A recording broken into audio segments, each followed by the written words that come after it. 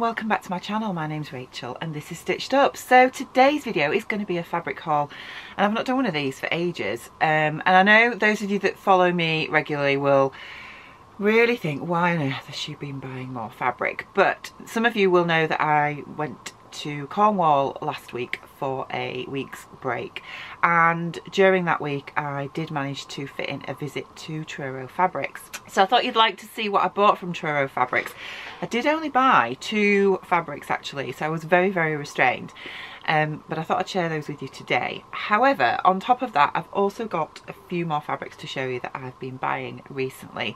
Just before I went on holiday, I did get a couple of fabrics from Sew Over It in their recent sale that you've not seen yet.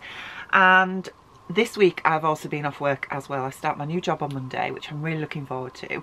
And so this week I've had a few days as well where I've been catching up with friends and not had a chance to do much sewing yet, but I did have a lovely day out to Harrogate a few days ago, which is a gorgeous spa town in North Yorkshire. It's only about 3/4 of an hour away from where I live.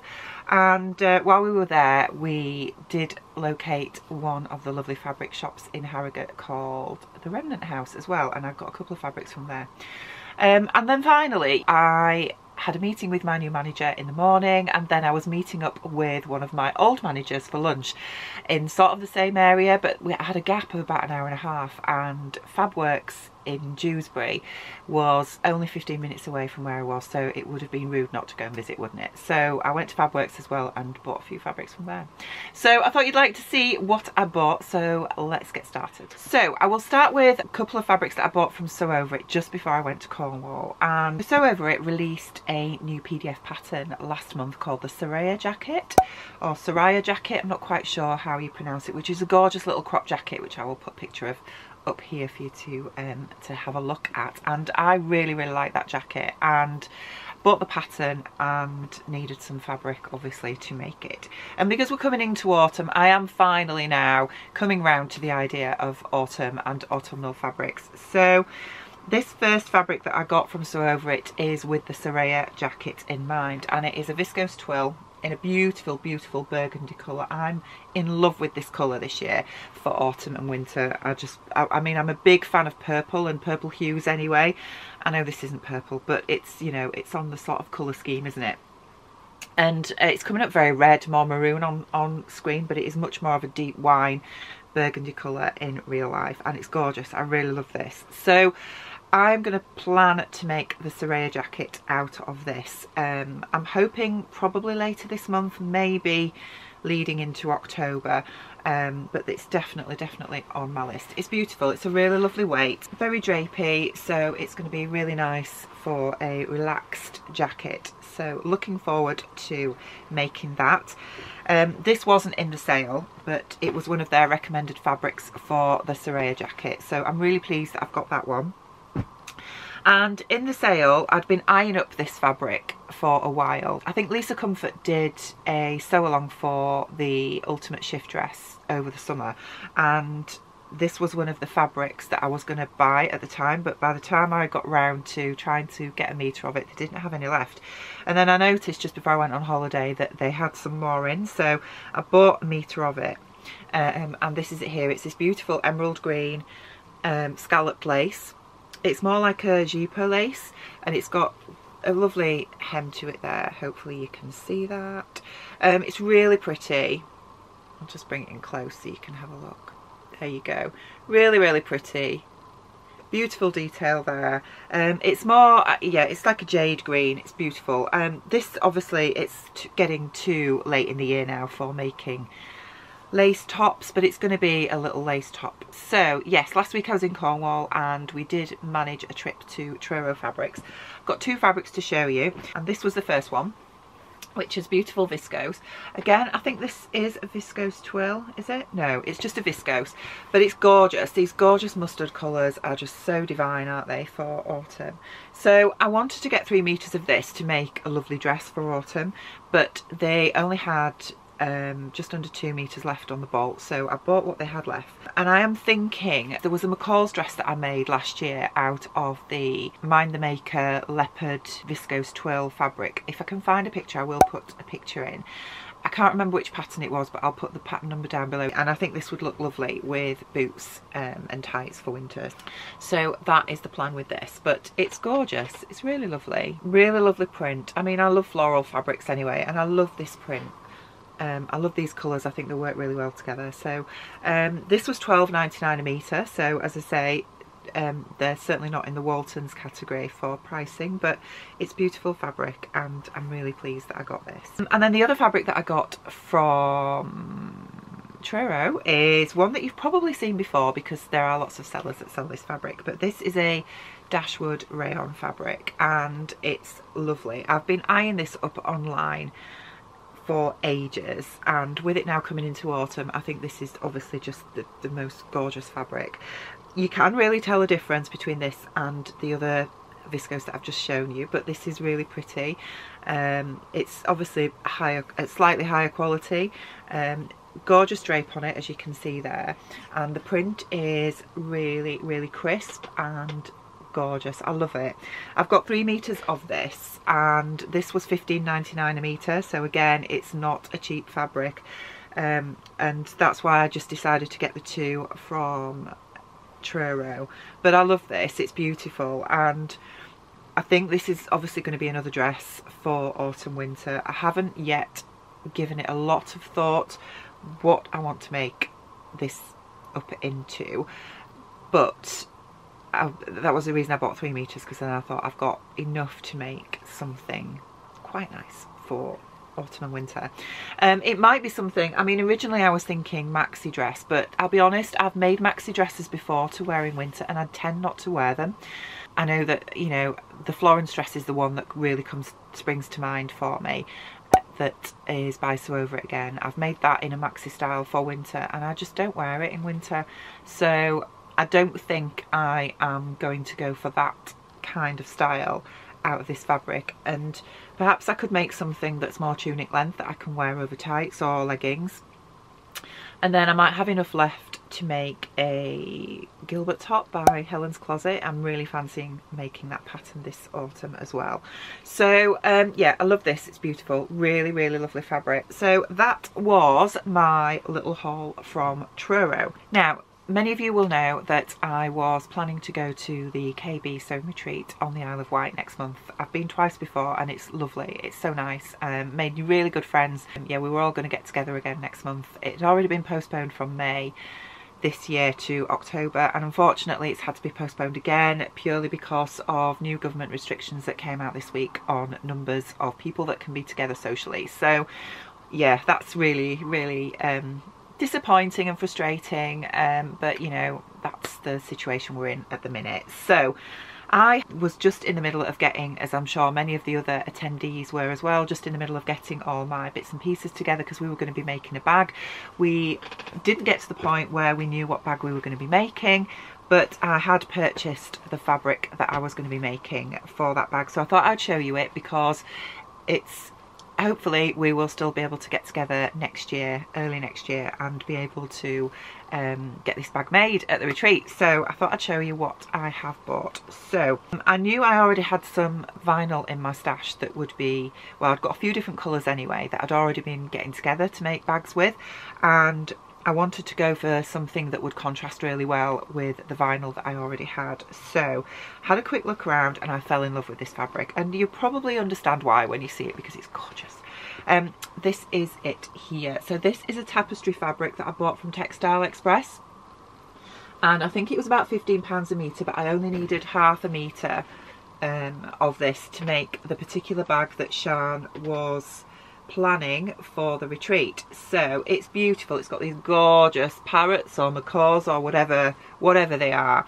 If I bring it back, you can see I wanted something that fit my personality and fit my style, which, you know, I love the tropical prints and this really fits in with that, but I wanted something with a sort of geometric design, I guess, particularly for a bag, and I think this works really well. So it's beautiful. It's really lovely. I think it's going to be perfect weight for, I mean, you can see because that's the other side of it. This is as I say, it's a tapestry type fabric, frays like anything, as you can see, but it's going to be fabulous for the bag.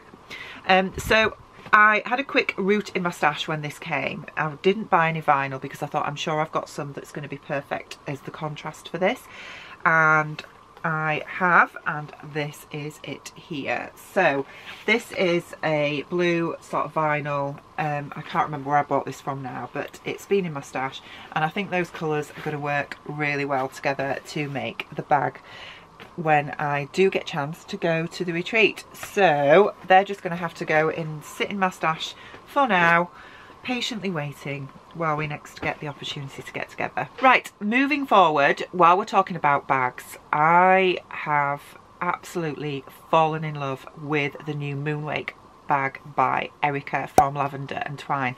Now Erica is an amazing bag maker. She has her own business, and she was at the first retreat that I went to, and that's where I met her, and she's just such a lovely lady. So I will link to her down below if you want to go and check her out, but she is incredible at making bags. You know, she's just, her skills are just absolutely amazing. They really are. I mean, the bags that she makes look so professional, so well sewn, and she started designing her own patterns for bags probably about a year ago, maybe about 12 to 18 months ago, something like that. And she's just released one recently called the Moonwake, which is right up my street. It's gorgeous. So I'm going to attempt this. You know, I've bought the pattern. The pattern comes with video tutorials as well. I will link to it down below. And I've had a quick look through the instructions, and my first impressions are that this is going to be a great pattern and quite easy to follow.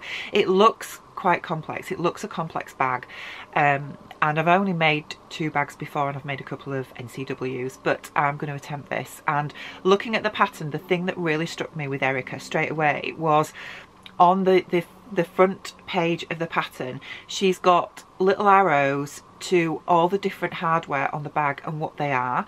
Not just the hardware, but different components of the bag as well. So for instance, we all know as dressmakers, when you're making a dress, you know, you learn the terms of dressmaking, and obviously with bags the terms can be different. So I'm very much a visual learner, and when I am putting something together, I need to be able to visualize it in my head about how it's coming together for me to be able to work with it and construct something. And with bag making, when people start talking about strap ends and strap connectors and things like this, I can't visualize in my head because I'm not experienced enough as to what they actually mean. And the beauty of Erica's pattern, the thing that struck me straight away, was she's got a picture of the bag on the front page of the pattern instructions with little arrows to what every part of the bag is and what they're called, which I just thought that is just ingenious, because immediately then you know when she's talking about making the different components and getting everything together as well, about, you know, all the hardware you need and the notions and things, you know exactly what you're looking for and how it fits into the construction of the bag. Does that make sense? So yeah, I just know that it's going to be a breeze. Well, I'm saying that, but hopefully my skills will take me there. But I just know that with Erica's instructions and her video tutorials, it's going to be amazing. So that little bit of waffle to one side, I have ordered some of the Mora faux leather that So Hot do, and I've got all my notions on the way from So Hot. Now that's not here yet, so I can't show you the leather that I've chosen. Well, it's not leather, it's faux leather that I've chosen to make this bag with. But I mentioned at the beginning of this vlog that I was in Harrogate, not yesterday, the day before, with my friend, and we went to the Remnant House, which is a fabric shop that I've not been to before. I didn't do any filming inside, but I was looking for a lining fabric for this bag that's going to complement the faux leather that I have on its way from So Hot. I will insert a picture of it. It's the tan version that I have ordered, and it was actually my friend that found this fabric. It's a Rose and Hubble fabric, and as soon as she picked it out, I said that's going to be amazing. So this is it here. It's something I've never seen before. It's quite unusual, but this is it. It's like Oriental fans. No, Oriental umbrellas, that's the word I'm looking for, and they're so pretty. I just think this is going to be the perfect lining. This is obviously 100% cotton. I think it was $5.99 a metre. I only got a metre because that's all I'm going to need for this bag, but I am itching to get started on this. As I say, I've ordered all the hardware, and the Decaville, which is the sort of firm interlining that you use, and I can't wait to get started. So I'm really looking forward to having a go at making that bag, which is on my to-do list this month. So so yeah, it's beautiful, isn't it? Really pretty, really pretty.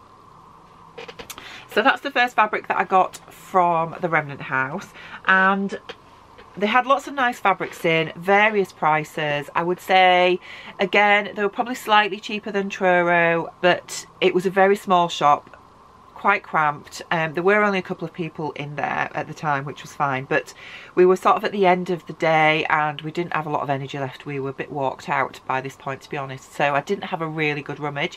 But I did see this fabric, which I was drawn to as soon as I walked in, immediately with my daughter in mind, and I've never sewn with this fabric before, so this is going to be an experience. This is it here, which is a beautiful fleece fabric, and as soon as I saw this I knew my daughter would love it. It's just beautiful. It is so snuggly soft, and my plan is that I'm going to make her a dressing gown as a Christmas present for her.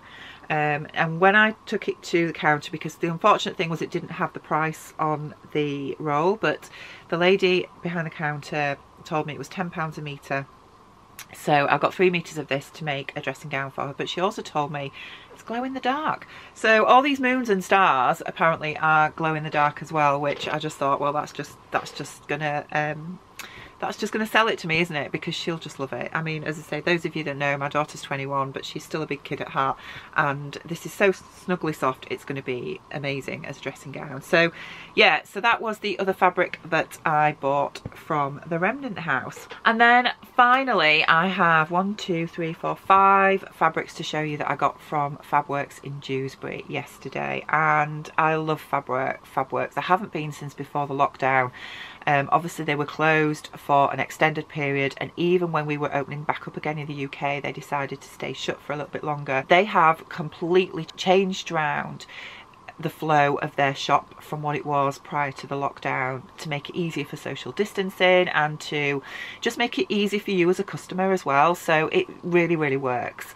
So I had an hour to kill yesterday, and that's all I needed. Now we are coming towards the end of finishing our kitchen renovations. We're just waiting for the flooring to be done, which is going to be next month, which I'm really looking forward to. And then we are starting work on our living room to redecorate it before Christmas. We want that done for Christmas. And we've ordered a new sofa, which is amazing, and yeah, it's going to be quite vibrant compared to what it is now, is my living room, with lots of colours and contrasting fabrics and textures and things. So I'm really looking forward to it all coming together. I can picture it and visualise it in my mind, and I think it's going to look amazing. So we've ordered the sofas, as I mentioned, but I want to make my own cushions because I'm a dressmaker, and why not? Why would I not want to make my own cushions? I'm thinking about making my own curtains as well, but we will see. We'll hold out the jury on that one. So while I was in Fabworks yesterday, they do obviously dressmaking fabrics, but they also do curtaining and upholstery fabrics as well. So I had a little nosy. Now I'd seen this fabric on Textile Express, but unfortunately they were sold out, and so when I was in Fabworks I noticed they'd got it as well. So I have bought myself a metre of this, and it's beautiful. It is so gorgeous. So this is it here. It's this beautiful velvet. It's so soft. Obviously it's curtain weight upholstery weight fabric, but it's got cheetahs or leopard. I think they're cheetahs, aren't they? Are they cheetahs or are they leopards? I really don't know. And tropical birds on. I mean, you can see the shine on that because it's so gorgeous. This was actually a little bit more expensive in Fabworks than it was on Textile Express, but as I said, they didn't have it in stock, so I think it was £17 a metre on Textile Express, or it might have been £20 a metre, but this was 22 in Fabworks. But I only need a metre of this, so I've bought myself a metre, and the plan is that this is going to make 4 cushions. Now you're probably thinking you won't get 4 cushions out of a metre of this, but I also bought a contrasting fabric for the back, and the staff in Fabworks are so helpful, because I was initially looking for like a green that would contrast or complement this quite well, but they didn't have the right colour greens. So the ladies were like, look, we'll get what we've got and we'll bring it out and you can have a look and we'll put them together, and they were just so amazing. So we decided on this one, this mustard colour. So again, this is just a plain velvet fabric, which is it's got no stretch in it. This is not a dressmaking weight fabric, but it is sort of for curtaining, upholstery. And I think if I stand up, hopefully you will see that they're going to contrast together really well. So this is going to be the front of the cushions and this is going to be the back. So yeah, I've got a metre of each and I think they're just going to look amazing. So they were the first two fabrics that I chose, and the rest of the fabrics are dressmaking fabrics. So again, I'm thinking autumn, autumnal colours, and yeah, I've gone for the purples and the dark greens, the olives, that kind of colour. So I found this beautiful knit fabric, which I'm thinking about having a go at the Sheridan sweater by Hey June Handmade. I'll put a picture of that up here. And I saw this and love it. It's gorgeous. So this is a beautiful maroon knit fabric that has got that lovely sort of melange type design to it, I guess you could call it. I got 2 meters of this. This was £10 a metre, so it wasn't obviously ridiculously cheap, but Fabworks do great quality fabrics at really good price. So yeah, so I've got a couple of meters of this, and the plan is I'm going to have a go at that sweater. I think it will work really well. It's quite lightweight, but I'm hoping it will work really, really well. So that was the first one that I bought. And then next up, Fabworks do amazing woolen fabrics. And I don't just mean sort of the woolen coating fabrics, but they also do wool blend fabrics for suits and tailoring and nice trousers and that kind of thing. And they'd got this wool twill fabric that I was looking for a green to make some really nice winter weight trousers, and I found this and it's beautiful. It's a wool blend, it's a wool twill. It's gorgeous, beautiful colour. This was £8 a metre, which is just amazing for, I mean, you can see the quality of that with the sheen. I am going to make the palazzo pants that I made during the summer. It is the pattern from the Great British Sewing Bee, but I adapted it to fit me. I think I did a full butt adjustment, and yeah, I have adapted that pattern. I've killed it to within an inch of its life so that it fits me perfectly. Having said that, I did try those trousers on yesterday morning and they were a bit big on the waist, so I think I'm going to have to mess about with it again. But anyway, I am planning to make a winter weight version of those trousers out of this for winter, because this is just beautiful. So I got 2.5 meters of this, which will be more than enough to make those trousers. But just look at that quality. £8 a metre. Stunning, absolutely stunning. So finally, this fabric was on the mannequin, and I was thinking about the gala dinner that was originally going to be obviously in the sewing retreat, that obviously now won't be going ahead, but I'm thinking ahead for next year. And I saw this fabric and I just fell in love. It's just gorgeous. It's a beautiful colour.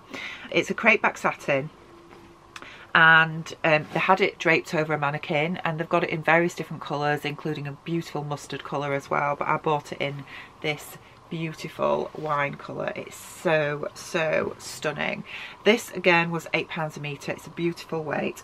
That is the, I think that's the shiny side.